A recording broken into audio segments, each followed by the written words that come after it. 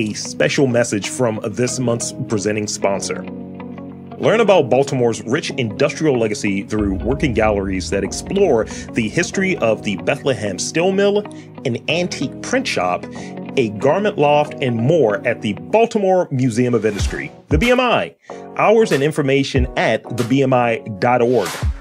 Also, use the code TRUTH50, that is TRUTH50, my special code, and get 50% off of admission at the front desk or use it when purchasing the tickets online. So please visit thebmi.org and make that trip today. And welcome to The Truth in This Art. I am your host, Rob Lee, and today I have the privilege of being in conversation with a Dominican-American artist from the pre-gentrified Lower East Side of Manhattan, residing in Baltimore. Her art is a strange and awkward yet beautiful meeting of graffiti, folk art, Caribbean vibes, direct conversations, and healing. Please welcome Rosy Sunshine Galvan. Welcome to the podcast. Hey. The privilege is all mine. I'm so happy to be here. This is great. We were obviously talking a little bit beforehand, and I did my full intro actually because I felt like I gotta be impressive right now. Okay. Then you know some Dominicano and everything. Que lo que. Look, man, I was listening to bachata earlier. Don't get me started. Okay, because it's a global phenomenon. I was going old school. I was listening to Raulín Rodriguez. Oh, Raulín Rodriguez. What you know about that? Medicina de amor. So let's get into the vital stats. LES. Give us those vital stats. Where'd you grow up, that kind of situation, and what were some of those strongest influences you had growing up? Because I think some people have sometimes maybe odd influences, maybe artistic influences. Was there any movies, artists, cartoons, things of that nature, comics that really kind of were influences for you early? So give me that a little bit. Yeah, like you mentioned, I'm from LES, Lower East Side, specifically Cherry Street, take the F train to East Broadway. So I will say that just growing up in LES period, I had so many influences. It's such a strong immigrant community from folks from Eastern Europe, Orthodox Jewish folks, Polish folks, etc., Puerto Ricans, Chinese. Chinatown is right there. Little Italy is right there. And then you had the freaks walking distance in the village, all the artists from the 80s and 90s, and just, being able to go outside and walk around and see like a club kid wearing angel wings and foot tall platform heels or whatever. So I would say my influences were very much environmental in terms of just being on the subway and looking at people's stories, expression, and, just colors, etc. And then, of course, going back home to Dominican Republic, all the different color houses, you have a Pepto-Bismol pink house on that corner, a beautiful orange house on the next. So I would just say I just come from communities that really cherish color as a way to express, but also take up space. Oftentimes growing up in areas where, folks are systematically invisibilized, whether that's on a colonial context in DR or whether that's, in an urban setting like New York. But I will say more specifically, to your question around specific artists, Keith Haring was a huge influence for me just growing up in the 80s and 90s and all of his murals and all he did for the HIV movement to bring awareness and just the simplicity of his work and the repetition of the work, having all these different beings, they're all different, but they are part of the same spirit. I definitely lean on his influence a lot. Thanks for the question. It was kind of fun to think about that. Absolutely. And it definitely is, as much for me as it is for the audience. It's like, you can read, you can look at the work and so on, unless you're hearing it from the person and what's baked into it, you kind of lose something, you know what I mean? And so thank you for sharing that. And Keith Haring. Yeah, I have some socks here. I have a few different things around the space. I remember just one time, this is ridiculous and has nothing to do with what you said. However, it's a funny anecdote. I remember getting very elevated, if you will, and pulling out one of my art books. And I was like, yeah, man, this is great, man. Here's the thing. I was like, yeah, Keith Haring, hell yeah, man. So this is what I do. Amen. We are on the same wavelength all around. So I feel like you could be an Aquarius. Maybe not. We'll see. You know what? I'm like, do I have an Aquarius? It's my rising sign. Yes. So there is a dash there. Are you an Aquarius? I'm a cusp Aquarius, yes. Okay, we'll have to talk about that. Yeah, we'll discuss. We'll discuss. So, reading in it, I love the strange. I love the awkward. So, and just, echoing like graffiti and folk art, it's a melting pot in some ways, and not in a corny, like, your art is urban, but in a legitimate, like, this is coming together various disciplines and influences. So, describe your work for us, like, and really give us what your process looks like in the most, like, I guess, high view kind of terms. Yeah. My process, I would say, is channeling like spirit, whatever that means for you. I do my best work when I just listen to the ideas as they come. So, not too much planning sometimes. Sometimes I do have a theme, but sometimes I'm just like, what should I do? And it's so odd. And I've heard other artists describe it across mediums. It's just sort of like it just comes from somewhere. It's hard to say where that place is. Yeah. And just being led by that. So for some reason, my somewhere loves squiggles, loves round circles, loves repetitive patterns, bright colors, and just using, I guess, movement and dots to just like express happy energy, as an antidote to oppression and all the things that we often have to survive. Just a reminder to center our joy and our liberation. So yeah, I would say that's how I would describe sort of like my technique is really around patterns and colors, repetition, dots, squiggles, roundness, and extraness, of course. And as I look in here now, granted, this is an audio medium, but as I'm looking over your shoulders, I was like, that's indicative. Everything you just described is right there. Yes. Because it's definitely like, as a person that has really like, where are the prints? I need shirts. Like, like this is where I'm at now. And there's one ridiculous shirt that I have. And I was like, look, I got to break that out when the temperature goes up. It's like black with some like orange squiggles and dots throughout. I was like, hell yeah. I got like one shirt where I'm wearing it. I was like, this is great. So I gravitate towards that sort of visual.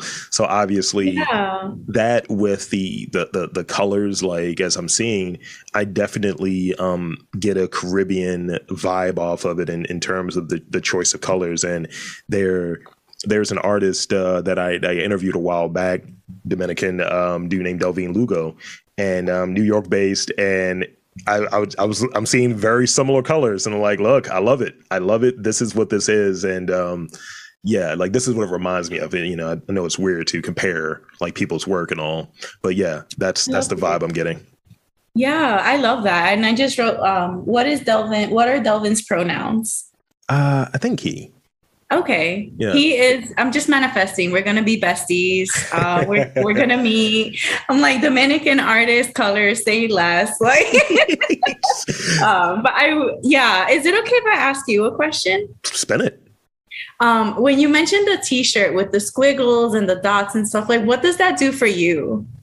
It just like the fabric, for one thing, it makes me feel like, okay, I'm really comfortable. I feel like I'm in like the picture I'm thinking of. I'm in like I'm off the High Line. I'm in New York. I'm at maybe Artichoke, and I'm just sitting there. And the type of shot that's there, it's like the whole thing. I was like, I look like the shit right here. I am on point. I'm feeling very tropical as well. I was like, I'm relaxed, and if I felt, I guess, artsy. So I just felt like, okay, this is my final form. I could wear this all the time.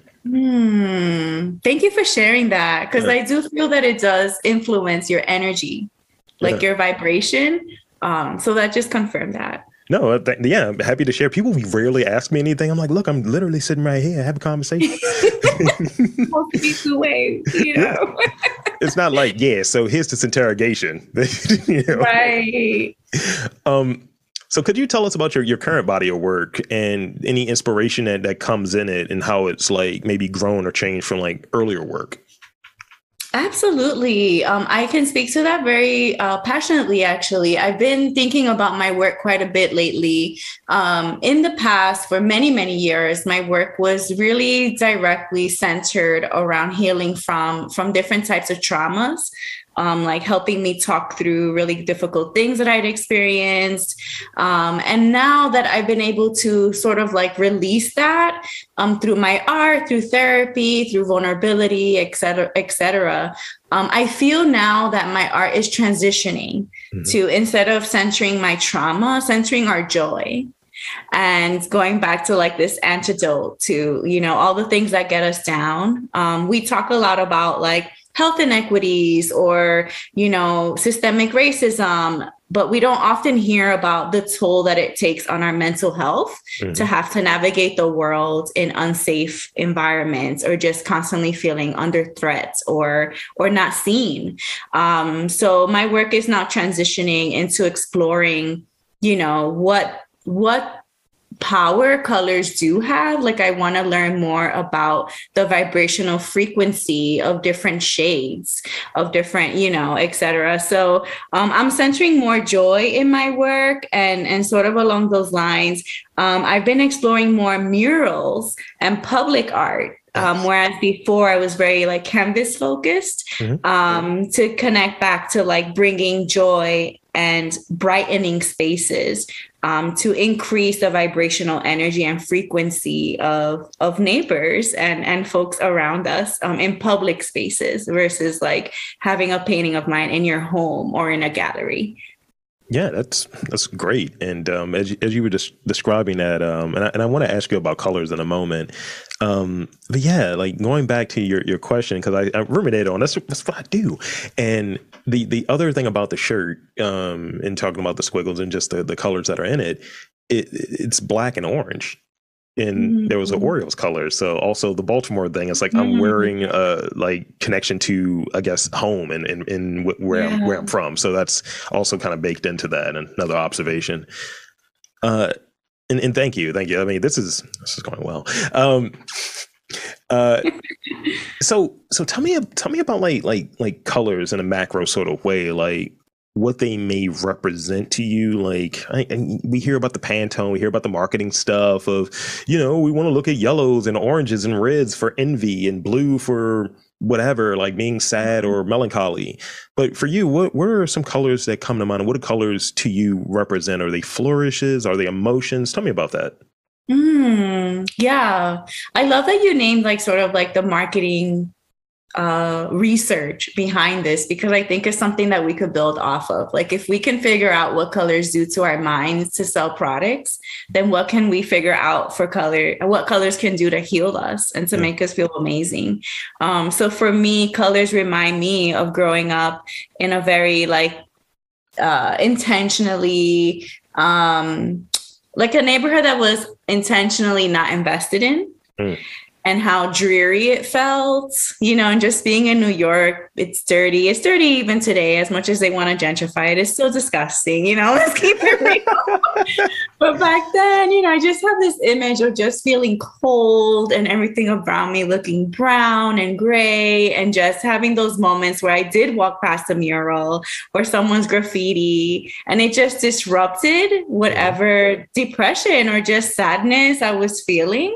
And I just really remember those moments and know that has the same effect today. So if I'm outside painting a mural, I can see people's moods changing. Their smiles start to come up. They start laughing. They start talking to me, a stranger who they would normally not talk to. So I don't know if that answered your question, but when I think about, the power of colors, I think about what I've observed colors doing to people's moods around me to myself.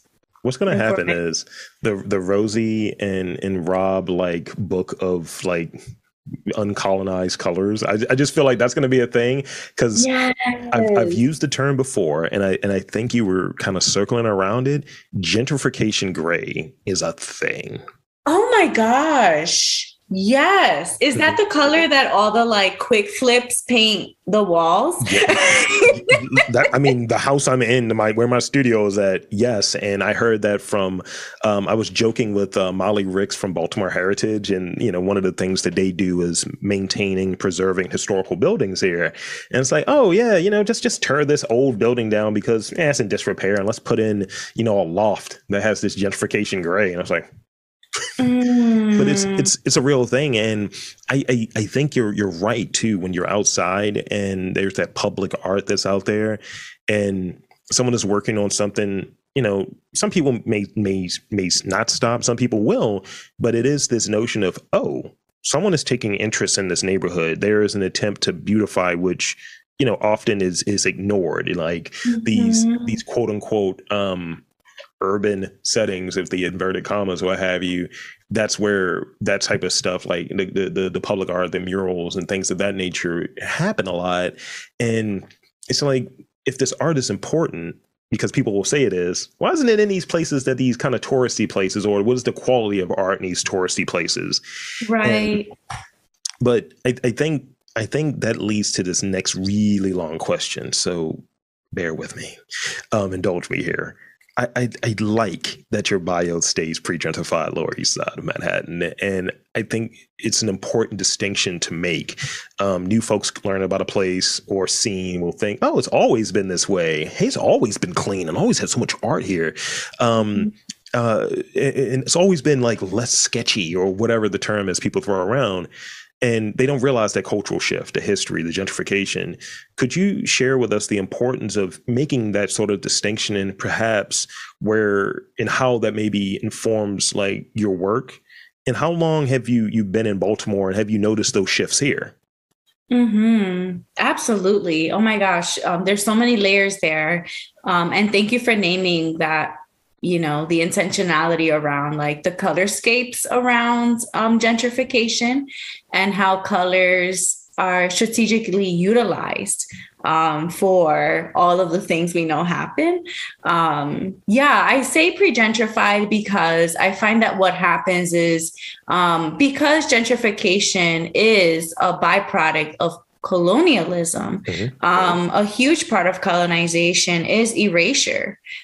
Erasing your history, where you come from, your traditions, your legacy, everything, and replacing it with like Eurocentric ideology, et cetera. And I see that happens also with gentrification, given that it's an evolved, more modern, right, like form of colonization, where you're expelling people of color, primarily Black, Latinx, and API folks, Indigenous folks, et cetera. I just wanted to, sorry, I sort of lost my thought. I'm going to catch it. Yes. So going back to like why I say pre-gentrified is because I don't want to lose where I come from. The Lower East Side right now is one of the trendiest places in the US. I see the same things happening in DC, in Oakland, in New Orleans, everywhere really. And there's so much rich history that folks in these areas have contributed specifically to our country. You think about Harlem alone as a cultural mecca of this country, of the world, and how those stories can quickly become erased when new people move in. So I just wanted to name it because I want that to be central, and just always a reminder that there was something here before what folks see now. And then also I do think it's a class marker, right? Like folks might be like, oh, wow, like you're from LES? Oh, excuse me. Like, what do your parents do? It's like, no, my mom worked at a sweatshop, and my dad, did everything, probably all the things you're not even thinking of. So I think it's also important not to forget where you come from. So going back to Baltimore, it's something I struggle with now as someone who, quote unquote, has made it, whatever that means. Like I work at a nonprofit. I'm okay now. Like I can get my needs met. So, leaving New York, it's tough to be in a place where I see the same things happening here, whether it's in DC or in Baltimore. So I often think about, gentrification doesn't have to be white folks. It's also very much class related. And it just because I'm here and I'm Dominican, it doesn't mean that someone else who's Dominican and doesn't have the resources I have might not be able to live here in 10 years, So I do see it happening here, and I'd like to expand the conversation of gentrification happening even amongst our own communities, and like, what does that mean and how can we better show up to like ensure that we're building community instead of excluding people who created the conditions for us to even move in. So you gave me a long question. I gave you a long answer. So obviously you might have to edit that down a bit, but yeah, I could go a million and one ways with this. Yeah. It all stays because it's I think I try to, in the whole process for me, I try to keep the conversation unless someone was like, yo, I sounded crazy right there. And I'm like, you did. No, but I think, no, but I think it's an honest thing, and it at least provokes the question, the discourse, and the acknowledgement of these things are happening. And when you're in the know, specifically here in Baltimore, you see these things. If you're in the city, you see things that are happening. You see these commitments to whatever disenfranchised, underrepresented group that may be sitting there. And it's like, yeah, we've always had a rich history of this. It's like, yeah, but you had sweatshops. You said this on your, all right, cool. I remember 2 years ago, it wasn't always this. But now we're so aware and so woke towards it because it's now looked at like a stream of income, and that feels weird to me. And it's happening, I think, to the degree because there is a tension here, despite the people that live here being told, oh yeah, Baltimore is blighted, Baltimore is scary, blah blah blah. I've been saying it for years. If it's as dangerous as people presented it, and not to say that it's not, how are you building so many residential properties in the city? How are you giving more space for people to live and move into? So like, that just seems like it runs counter. Like it's hard to have a blue light or, whatever those signals are of like danger and so on. And then it's like, oh yeah, this house is $200,000, $300,000, $400,000. Those two things seem like they're opposites. Absolutely. There's some dissonance there for sure. And it's like the lack of accountability for why it is the way it is really maddening. And like, for me, I like to talk about how hurtful it is. It's hurtful to me to know that in New York City, they could have invested in fixing our playgrounds. They could have done a lot. And now they are. So they could have done this the whole time. They just didn't see me and my community as worth investing in. And that is why we lived the way we did.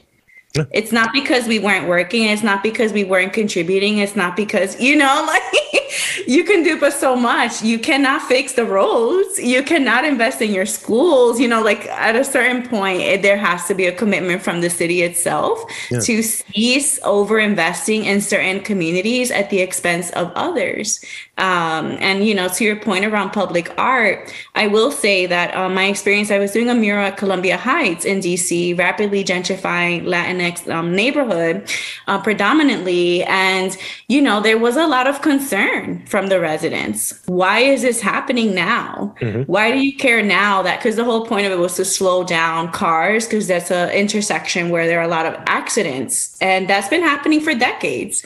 But now they're doing something about it. And what signal does that send to people that the city cares when wealthier white people move in? And for decades, them feeling unsafe crossing that intersection didn't matter to anyone. There was no action taken. So, it's very hurtful, honestly, in terms of like what that does to your sense of self and your self-worth and just your mental health, to be disregarded in such blatant ways. Yeah. And I'll leave it with this before going into the next question. One of the things I paid kind of some attention to was if we're looking at, popular culture, consent decree, we own the city and all of that. We're looking at 5 to 6 years, maybe 7, I think, post like Freddie Gray and some of that attention there. And I remember outside of Baltimore, people were having a lot of comments about Baltimore. It's like, I can't believe they're burning down their own cities and so on. It's like, yo, some of those pictures, nobody touched those neighborhoods. Some of those pictures are of properties that hadn't been touched since like 68. And wow. I just remember my dad was like, yo, that house still looks like that. He's like, nobody burnt that down. That's been burnt down. So wow. It's like we're leaving these things untouched, but then we have a commitment once the price goes down to kind of come in and reshape it. And yes, it's hurtful. And yes, it's I think it's a rebranding of class in a way and of culture in a way that isn't as indicative of what's here. We have a city that's made up of nearly 70% Black folk. But when you start looking at who's responsible for the branding here and who's responsible for marketing Baltimore as a cultural place, as a cultural beacon, I don't know if that's always as represented and always represented right. You're so right about that. I'm literally covered in chills. And then it's like, what do you say when folks know and see that too? Yeah. Yeah. I've been struggling with that in public health because my day job is doing health equity work for like health departments and such. And at some point, my ask is always like, so you know what the issues are and you know how you're contributing? How can we get you to then do something? Yeah. Well, I don't still know if we have that line item at this. It's like, so back to money. Got it. I thought it was about change and, impact. Like let's see the 70% represented in what you're saying, like directing the cultural impact and the narrative of Baltimore as a Black city. So yes to all of that. So I got a few more real questions. So let's see. So how do you embrace your strangeness? That's one I'm always interested in. Like, strangeness, being weird, being awkward, all of those things. At one point, I feel like people would not describe themselves as that. And then there was this shift of I'm odd. And it's like, that's not real. That's inauthentically odd. So when you're describing your work, and it has to be, I think we put ourselves into our work, so there has to be some strangeness, some awkwardness there. How do you embrace your strangeness when it comes to your work and like qualities that make you unique to your work and to your field rather?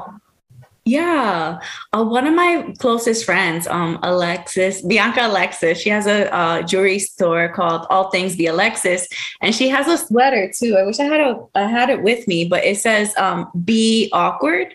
And I wear it and I almost wear it as like a warning label or just like as a FYI, it's super helpful to just let people know up front, like, you know what, when you go through things in life, you're going to have some weird, like, things, or seemingly odd or whatever we label it. But it's sort of like, I think it's just who I am. I'm hella awkward. I have my social skills could use a lot of improvement at times. And I think that's also, honestly, I know so many visual artists of all mediums who are like that too. I think it takes a very sort of introspective person in general to dig deep and create things, which can lead to sort of like difficulties interacting with humans, at least in my experience.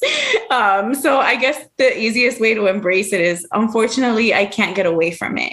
I wish I could, honestly. It would make life so much easier. But yeah, do you consider yourself a fellow awkward and weirdo? weird as hell. It's like, what are we doing here? I'm not doing this. And I think because I'm an iconoclast in some ways, and like people usually tell me where I fit, and I'm like, sure, I guess if that's what you're saying. And sometimes it's like hard to embrace it, but no, like I've been podcasting for like 13 years, and just the notion that I've been doing it that long, and some of the things I used to hear is like, you're just in your mom's basement, just like recording on tapes. It's like, I am, and eating pizza, and it's great. Just mildew and pepperoni. It's wonderful. I love that. You're like an actual icon, one of the trailblazers, doing podcasts before most people knew what they were. Yes. That's amazing. It's a very hipster thing to say. Like, yeah, I was doing this before y'all came along and it became the Okay, industry. Ira Glass who? Like It's like one of those like jazz musicians that never made any bread or what have you. It's like, you young artist, man. So this is the last real question I got. How do you refill your cup? I mean, it's a lot.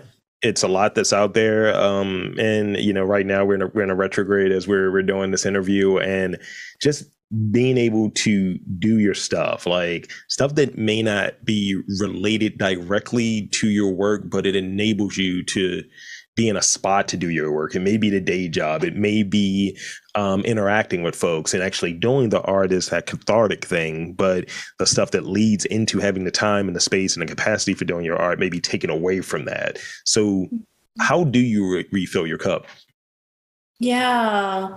You know, the last few years have been a struggle, as it has been for so many of us, just feeling super drained with all the things.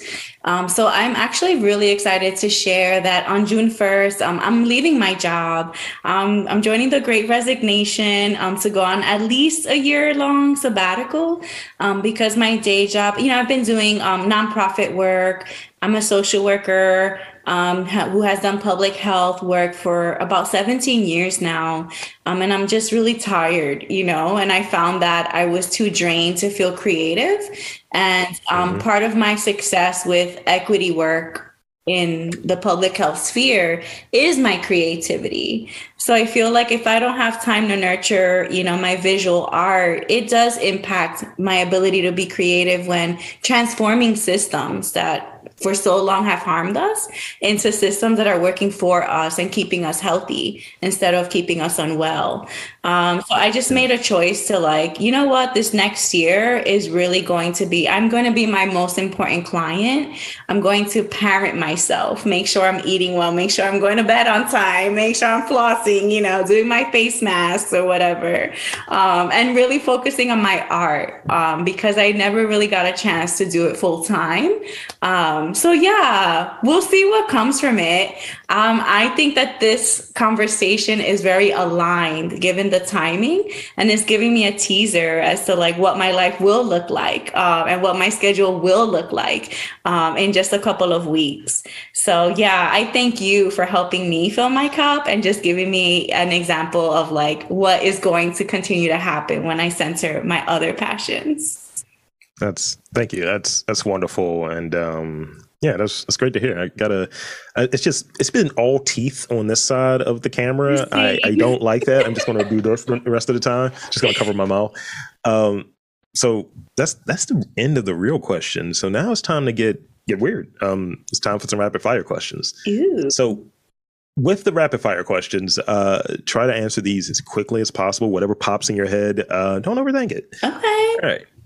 I'm going to start off with this one. This is an easy one, I think. Childhood nickname. It's Rosy, actually. My name is Rosaline, my full government. So Rosy, for the most part. Some people call me Roro. Hi, Roro. See, that's the thing. Parents sometimes, or however you get these nicknames, it's kind of weird. Like, my name is Robert, but it's like, yeah, you're Rob. That's your nickname. It's like, not a lot of work was done there, was it? Just no, yeah, same here. Madison Avenue was not involved. It's like, oh yeah, he brought in the best marketers, I'm sure. If you could have dinner with 3 artists, whom would you choose? What would you have as well? Ooh, I would have like an abundance of the ripest, most in season fruits. So like mangoes, pineapples, papayas, watermelon, just the sweetest peaches you could ever think of, and maybe some wine. And I would invite Keith Haring, Frida Kahlo, and could the third person be anyone? Yeah, sure. Okay, I have to do better at remembering this person's name, but they are an Asian artist who does a lot of dot work. Do you know who they are? Not sure. Okay, I'm trying to Google it really quickly. Kusama? Shoot. I think it's Yumi Sukugawa. Okay, that's great. That's a great pronunciation right there. Hopefully, somebody drag me if you're listening to this and I got all of this wrong. My apologies. I'll do better next time. It's like, yeah, Rosie's trash. Get out of there. Yeah. Thank you. No, that's good. That's good. Let's see. What is a terrible movie that you love? Oh my God, there's so many. Probably, I'll just go from the first movie I saw in the theater, Teenage Mutant Ninja Turtles. Hey, language. I did a review on that one recently. Really? I do movie reviews, yeah. Okay. It's a work of art, is what I'm hearing. It's a bad movie. However, okay. I was 5 when it came out, so I know. I mean, the magic was there. It was based in New York City. They were eating pizza. What else do you need? I just remember when I was watching it upon being like in my 30s now watching it, I was like, New York's a city that doesn't sleep. A lot of empty streets in New York in the 90s. Kind of clean too. This is a set. Yeah. Right. Exactly. 2 more. Do you prefer social time or alone time? And I think I know the answer. Alone time. Such an easy answer. I'm such an introvert to a point where it sometimes scares me. Like, how about you? Are you going to answer any of these or no? Probably not. If you want me to answer, I can. This one in particular. I prefer social time, but small groups. Okay, I love that. Yeah, it's got to be small. Like if it's too many people, like I've gone to some openings recently, and I'm like, all right, it's too many people here. I'm gonna be here 10 minutes. Yeah, that's such a good answer. Yeah, it's an honest answer. I'll answer the other ones then because it makes why not? Childhood nickname Junior. That was the extent. Cute. Oh, I love that. But I'm like the biggest person in my family and extended family, so it's almost like, hi, baby Huey. Let's see. 3 artists. It would probably be sushi. That would have the food with like big sushi, like the whole gamut. But like Japan sushi, not like mid sushi here. We got to be Questlove. He and I share a birthday. So that would be one. Probably Basquiat, because Roy Lichtenstein. That would be the other. Yeah, we're gonna have a great conversation. That sounds like a lot of fun. It's gonna be ridiculous. It's like, wow, these 2 guys are just sitting here playing drums and just like talking on a microphone, like, just drumming to a podcast. I say, movie. Probably Scarface. Scarface is not a good movie. No, it's not. Yeah. That accent is so bad. But it's a classic. Oh, it is a classic. If you're over a certain age, you've had a poster in your room of noted Italian-American actor playing a Cuban actor who can't play a Cuban drug lord or what have you. So lastly, this is the last one. Odd habit or superstition. Oh, I definitely knock on wood. And what else do I do that's kind of like an odd habit / superstition? Probably that would be the biggest one. Knocking on wood if like somebody says something that I don't want to happen to me. That's about right. Yeah. Mm-hmm, mm-hmm. I have an odd habit of giving myself new nicknames. Like it's a list and it's getting longer and longer. Skirt Angle is on there. Charles Lingus is on there, which they get more inappropriate as they go down the list. Wave Daddy. I have a jersey that says that, which because Aquarius. I'm going to stop right there actually because you like try them on for a while. I like do. To be like, okay, this is my nickname for like a month or 2. I'm really into puns, so it's just naturally there. Like I'm not a dad, but I live a life of dad jokes. Yes. You know what? There's a growing number of dad vibey people in my life who are not dads. Well, that being said, it's past curfew. That being said, I want to thank you for being on this podcast.